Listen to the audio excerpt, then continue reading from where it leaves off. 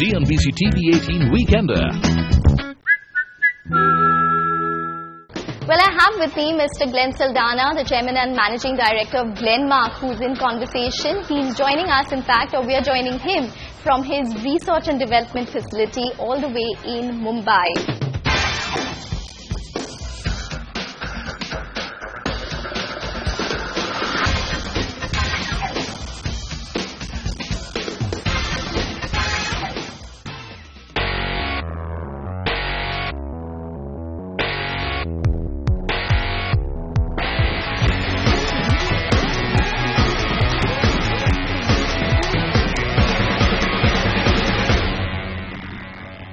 I wanted to start with Zetia Generic. It's a big launch for you. Sure. How much are you expecting in the next 6 months up till June?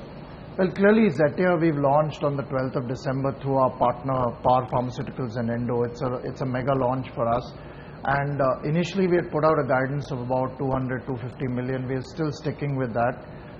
So that's the kind of number you should anticipate over the next 6 months. Okay, so 200 to 250 million on the upside is what we can expect from Zetia Generic.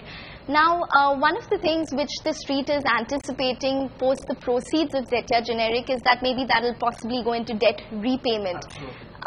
What are your plans when it comes to debt repayment? So clearly we recognize, right, that we need to bring down debt, and that entire proceed is going to go towards debt repayment. So you will see, the debt levels by the end of this year way below what we had in March of 16, and then, next year again there will be further reduction in the debt levels. So I think the entire capital is going towards debt repayment. So in March 16 it was 3,100 crores, and we are guiding to numbers below the 3,100 crores by the end of this year.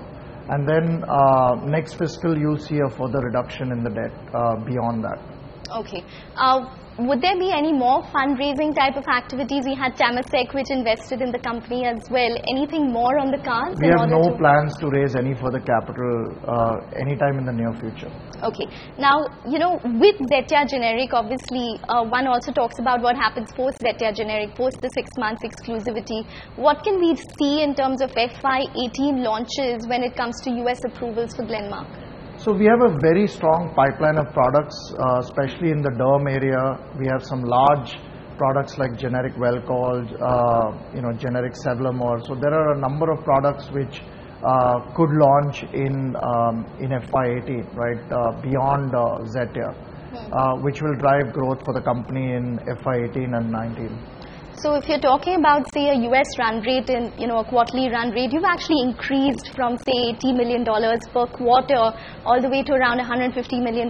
You were up around 11% sequentially last quarter as well. How much are you going to generate from the US per quarter in terms of an average run rate?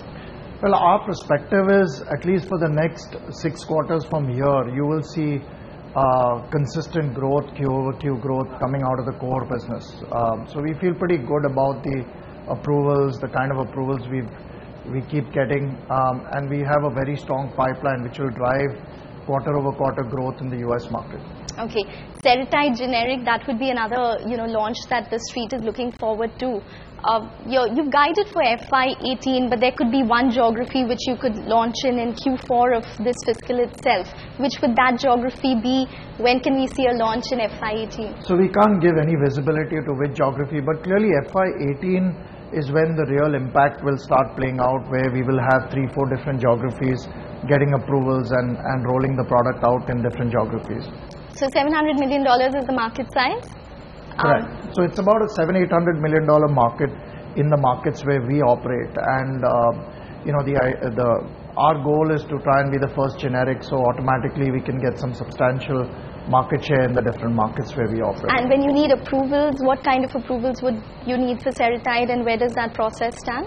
So we've got all the filings in place already, and we've already started going through the approval process, and it's only a matter of getting approvals from various markets basically. Okay, well, one of the reasons why you've seen such a strong spate of approvals, I think it's one of your best years in terms of US approvals for GLENMARK, is because you don't have any US FDA issues. GLENMARK is not known to have a 483 here, there.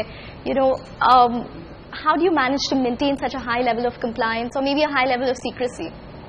Well, I think as a company we're very compliance focused, and we continue to drive compliance throughout the organization. So far it's been good for us. What about your Goa facility? It's expected to be inspected soon. You're expecting something to happen in 2017? We are absolutely expecting the agency anytime to come in and audit our Goa facility. Okay. Do you think that maybe this USFDA issue, which a lot of these companies have been dealing with, multiple pharma companies, do you think it's overblown? People need to understand that 483s might just be routine in nature, and it happens to each and every company, and it shouldn't possibly be blown out of proportion from an industry perspective. I think, getting 483s on a facility is a normal thing, because when you have inspections, you're going to find gaps, you're going to find deficiencies. So I think, virtually all facilities will get some kind of 483s. The question is, how serious are they, and how do you deal with that? I mean, that's the biggest challenge.